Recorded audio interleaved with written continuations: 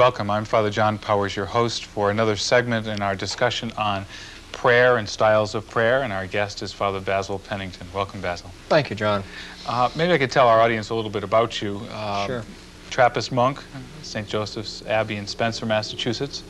Has been a traveler around the world in lecturing and teaching in prayer forms, specifically in centering prayer. Right.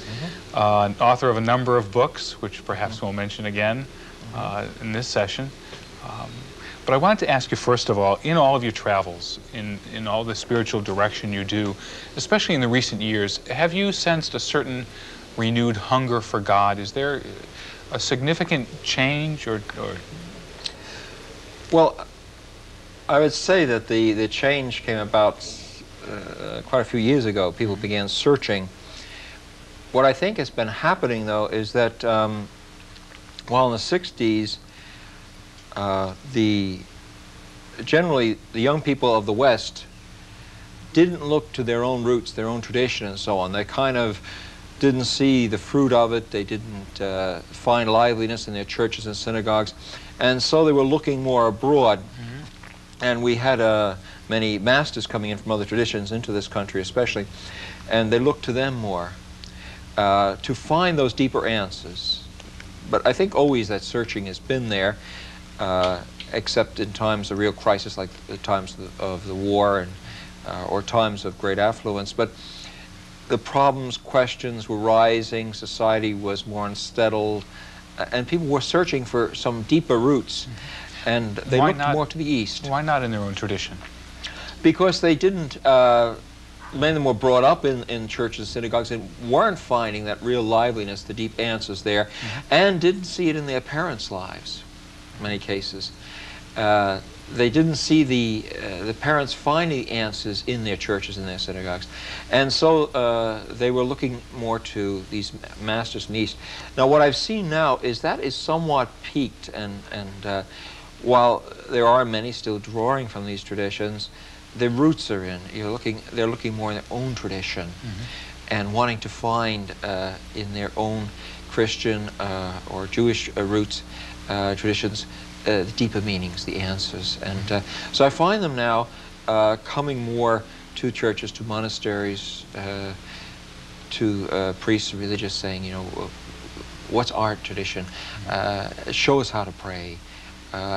They're looking for even the traditional forms, more recent traditional forms, which we kind of laid aside, like the rosary and the Stations of the Cross and benediction of the Blessed Sacrament, and of course the Eucharist and the sacraments. And so when you say younger people or people are seeking with questions, looking for answers, are they seeking some intellectual material or experiential? Oh, experiential, definitely. They want to somehow get in touch with the deeper meaning of life, not just intellectually, but fully, integrally, humanly, you know, to have the experience of God. The kind of experience that some have found in the charismatic movement. Some are kind of turned off by the charismatic, and they're looking for it in some of the deeper and quieter ways that they've seen people finding it in the East, or they found it in the East, and coming back to look for this in their own tradition. Would you say that many of them, from your experience, are people who have not been able to find a sense of meaning in their work or in the life they've been leading, with a sense of almost despairingly looking toward? Sometimes that. Sometimes they have found a certain amount of meaning there, but that isn't enough. There needs to be something deeper, more grounding, more universal.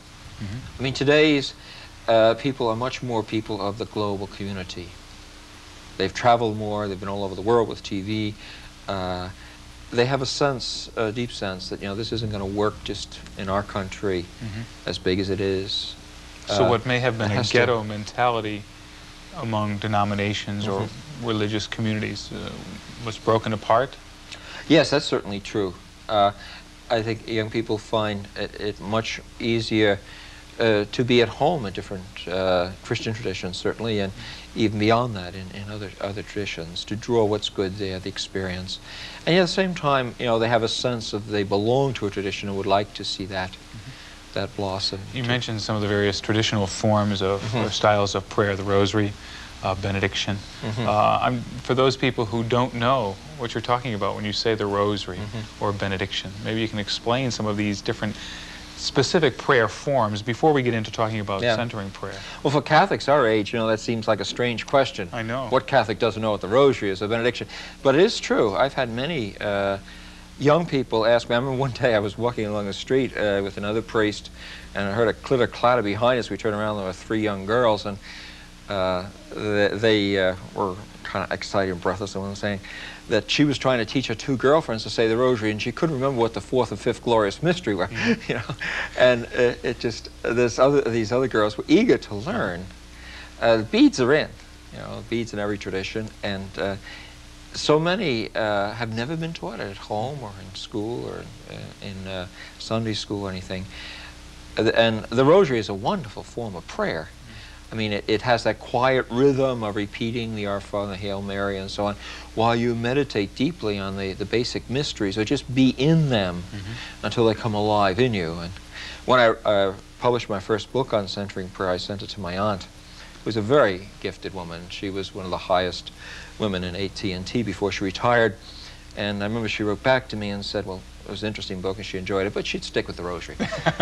And the rosary led my mother into great holiness, I know.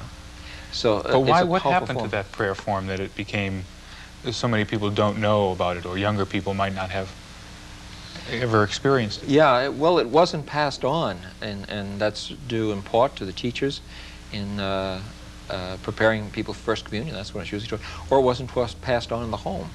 Most of us learned it in the home, I think, as a family rosary and so on. Were some of these traditional forms of prayer somehow rejected or looked down upon as not important enough, not mystical enough, or too formalized? Or could be. You know, I think you'd have to ask different people about that. I haven't asked too much about that. I just know that it wasn't. I think somewhat TV squeezed a lot of things out of the home. A lot of the family being together and praying together, sharing together, and so on. But for people to seek other charismatic style forms of prayer, as well as centering prayer, to become interested in developing methods of prayer, they must somehow have been dissatisfied in some way with the way they were. Yeah, I think perhaps we went through a stronger period of materialism after the Second World War, when new prosperity came to the country, and the people were caught up in that a great deal, in business success and getting ahead and so on. And then there was a certain reaction to that. The young people who saw their parents struggling so much to get ahead materially and then not finding the happiness and fulfillment, they growing up with all the material security and everything, and knowing the answer wasn't there, were looking for something more. And as I said, a lot of the Easter Masses came in at that time, and they looked to them because their average priest or minister was not offering ways of transcendent prayer and meditation and so on. You helped to develop, or developed, what you call centering prayer. And you lecture on that and give seminars and guide people through that experience. Can you just begin telling us about centering prayer? What is it, first of all? And we'll get into the details of it, actually. The name is new, centering prayer, and it comes largely out of Thomas Merton. Thomas, or Father Lewis, as we call him, would say that, you know, the easiest way to come into the experience of God and communion with God is to go to your own center and pass through that center into the center of God. It was that reality which we mentioned before, of how at every moment everything is coming forth from God. And so at the heart of our being is God there bringing us forth in His love.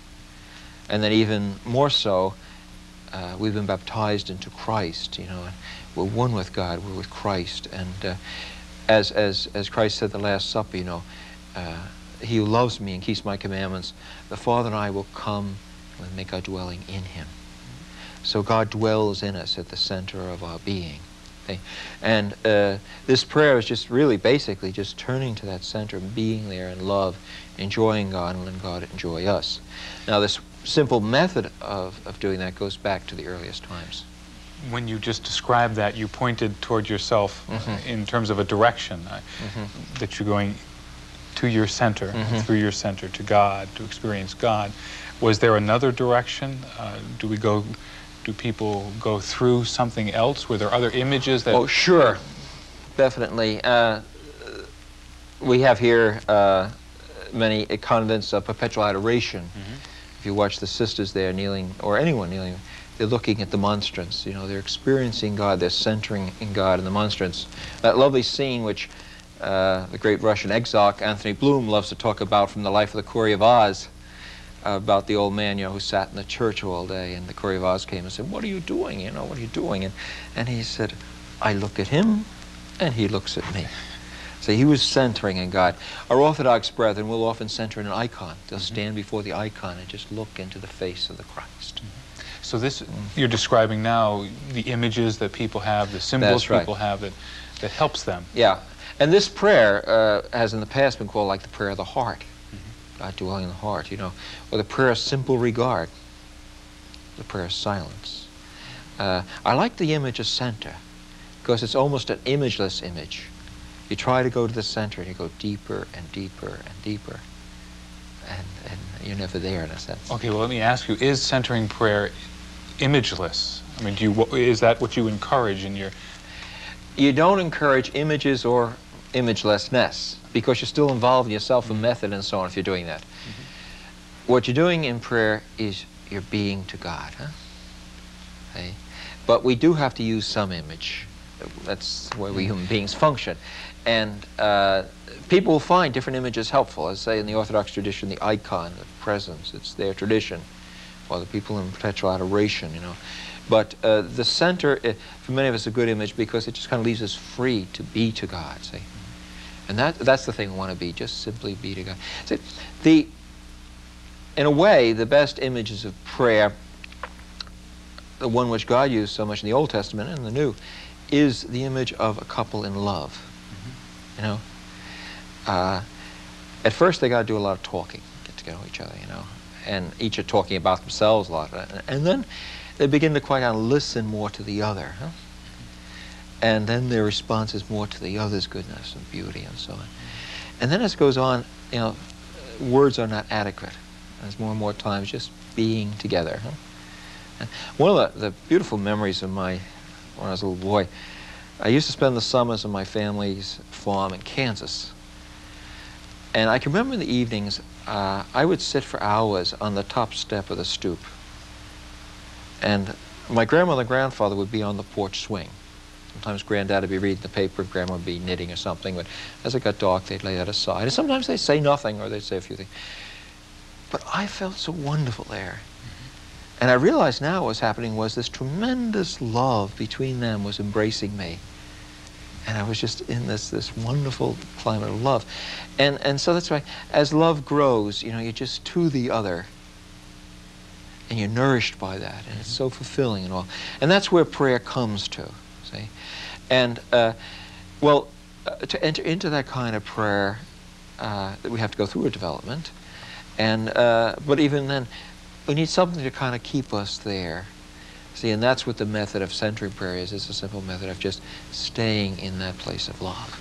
I can't help but think of the Wizard of Oz. Dorothy comes from Kansas and has always had a longing to return home to her family. But I wanted to mention something else. The point you mentioned about this loving couple, prayer described as a loving couple. I remember a Benedictine monk once being asked by a reporter, "Please define prayer." And he said, "There's no such a thing as prayer. There's only a human being trying to relate to God." And that struck me very powerfully when he said that there's not a thing. Yeah, no, it's not a thing. It's a whole life. It's a whole. But I think a lot of people think of it as a thing. Yeah, thing you do, or right. a thing you say, Sure. a form of words that you. Right. And it's compartmentalized into a thing, another object almost in life. Yeah. No, I mean, first of all, God speaks to us. Somehow we know, whether, you know, from our parents or experience in life or something, that there is a God. We have to know that he exists. And that in some way he loves us and cares for us. So then we start talking to him. And at first the talking is very self-centered, you know, like an adolescent, all my needs and this, that, and the other things. And, but then, you know, as he takes care of me, I begin to quiet down and let him talk, you know, and listen to him a bit. And then a relationship grows, you know. And traditionally, in the West, in our tradition, they've summed this up in 4 Latin words. They usually just speak of Lectio. When they say Lectio, they mean this whole tradition. And the word Lectio, strictly speaking, means reading. But it always meant much more than that. It was Lectio Divina. It was reading the divine. Now, the primary place where we read the divine, where is the Scriptures. Huh? I no longer call you servants, but friends, because I've made known to you all the fathers made known to me. That call to friendship. See, that we're the sons and daughters of the book. We have this tremendous privilege. But God speaks to us through everything. Speaks to me now through you, through this tremendously beautiful world we're surrounded with here. Right. He speaks to us through all the artistic creations and all the things that are being accomplished in our creation. So we read God in all these things. He speaks to us. And then meditatio. Now, meditatio here, again, we can't just translate it meditation, because depending where we're coming from, we have rather specific ideas in meditation. And we can talk more about that later. But in this sense, it meant just letting that, what we've heard from God, really come alive in us. Connell Newman had a good expression where he said, we must let a notional assent become a real assent. Now, first we have the ideas and we say, yes, we believe them because God has told us. But as we really get in touch with them, we say, yeah, our whole being says, yes, that's it. Say, we really get the word. There, some kind of experience. Yeah. It's, we know. Yeah. And then comes oratio, prayer, in the sense, here they mean it, in this tradition, of the response to that. You suddenly realize how good God is and you praise Him, or you suddenly realize how sinful you are and you beg God's mercy, or you suddenly realize, how good God's been to you and you thank Him, or you suddenly realize how needy we are and you beg for the need of our brothers and sisters or ourselves and so on. This kind of prayer that really comes out of, we've heard something, and it's really, and we know it now and we respond to it. See? But then the fourth step of this, they call contemplatio, a contemplation. It means really just, being the state, just being with. Con is with, and a state of being with this templa, this place of God. So being with God. But before all of that, Yeah. you mentioned a God who is loving and caring. Yeah. And I'm wondering about those people and a God who speaks through all things and in all things, and the voices of creation and the voices of other people and the voices of a child, or the voices of even some suffering in life, where God can speak through all of this. People whose understanding of God is limited to a judge, or because of their background, parental teaching, or whatever. They somehow have a fear of God that is not the fear of the Old Testament, an awe and a wonderment at creation and God's ways, but a sense of terror at God. Yeah. And that's where the responsibility is with us who have been privileged to come to know God as He truly is in His great loving care, to know that He did make us to share in His happiness life, to bring that to others by really loving them, pouring out the divine love on them, and giving the witness of our joy. As they said, see how these Christians, see how they love each other, really care for each other. They're sacraments of God's love for each other. And anytime we find somebody who's hurting and fearing and so on, I think the first thing we have to ask is, have I loved this person enough? Have I been, am I really a sacrament of God's love to them? You described that experience in Kansas of being embraced by the love of your grandparents. And that must have led you into a deeper understanding of God's love. I'm sure it did, yeah. Not a reflective understanding, but just a knowing what it is to be in the embrace of love. Yeah. So that when you were open to the spiritual traditions and you began to seek, you were almost ready to welcome a God that you had experienced on a human level through the love of your grandparents. Well, that's, the first place a child should experience the divine love is in the love of their mother and their father. God has presented Himself as Father and as Mother, too, in the Scriptures. So the mother and father are the first sacraments, and that's so sad when a child doesn't have a really loving mother and father. And that leaves a deep wound that needs a lot of healing. And that's the role of spiritual mothers and fathers, especially, we who are called to be fathers, spiritual fathers of Christian community. We should first of all be lovers, really loving, and a sacrament of God's love. You're using images of God. I'm just wondering how many people, God is lover, God in creation, God divine reading, a sense of just the word, scripture, and other reading. God is mother. Images that I don't think most people associate with God. And that's why, see, first of all, God speaks to us, and but we have to listen. And perhaps the place where prayer has to start is listening. It does, which means, you know, sitting out and letting creation speak to you. Or sitting down with the scriptures each day. And that's why the first step is Lectio. It's the listening. The listening. The first step is letting him reveal himself, his true self. See? And we all have the problem. We come to people with prejudices.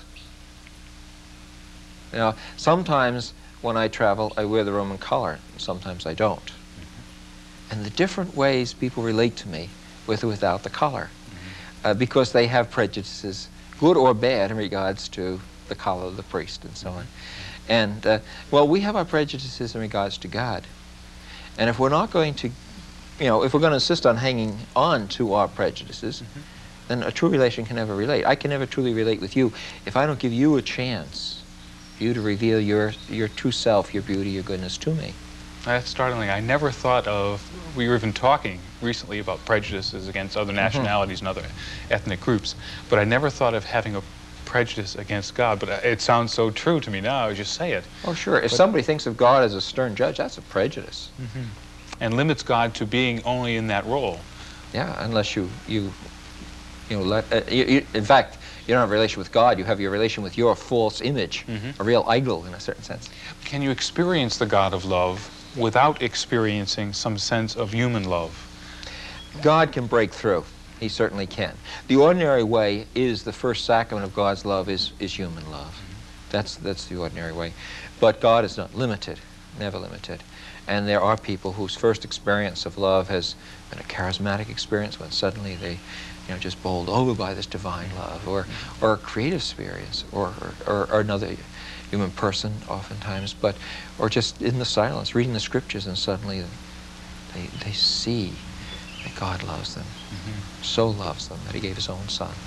Those extraordinary experiences of the Spirit that are described in almost indescribable experiences, but described nonetheless as best we can, that almost invade life at times. And most people have had them at one time or another too, you know, not able to identify them oftentimes because there was nobody to check them with there. They hadn't communicated with somebody else who had similar experiences and perhaps had a theological context for them. So when you mentioned, for example, your aunt, I believe it was, with the rosary, that prayer form for her may have been just an ordinary prayer form, but because of her experience with it was a deep mystical. Sure. So she never probably had anybody that told her, well, you're praying in deep If I prayer. told her she was a contemplative, she'd tell me I was screwy, yeah? But she was. But there are more contemplatives than... Oh, definitely, yeah. But there are people, see, who have come to the point where they've had the experience and they want to just abide in the quiet with God. And they're the ones for whom centering prayer is effective.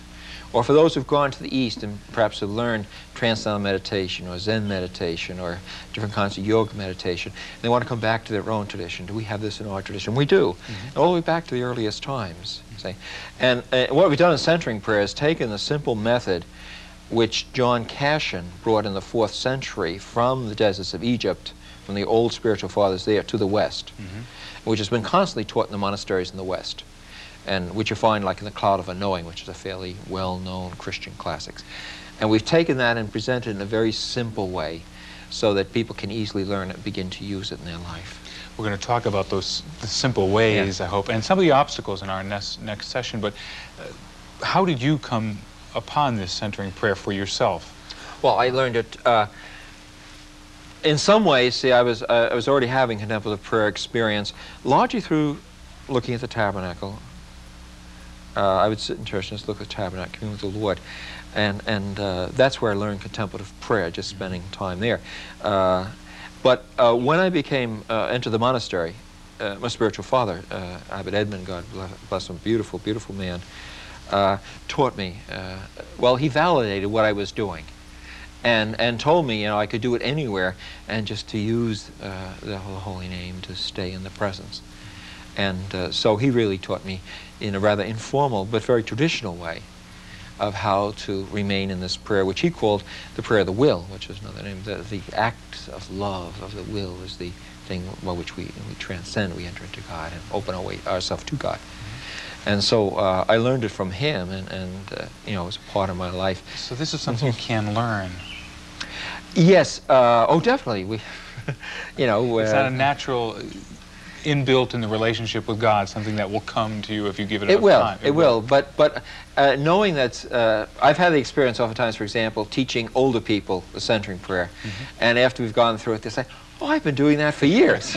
You know, so it is kind of, you come to it naturally. It's very nice to be confirmed from the tradition, but also for people who've been kind of stuck, they've learned like one kind of discursive meditation, and they work hard at it regularly in great fidelity, for them to learn that there is another way, you know, and just to be able to give them that little method to open out to that other way. Maybe it's very helpful. In the last 2 minutes here, you can just quickly respond to this quote from Father Lewis, Father Merton. It's a risky thing to pray, and the danger is that our very prayers get between God and us. The greatest thing in prayer is not to pray, but to go directly to God. Yeah. A little later on, he says, "Stop praying." Pray, yeah.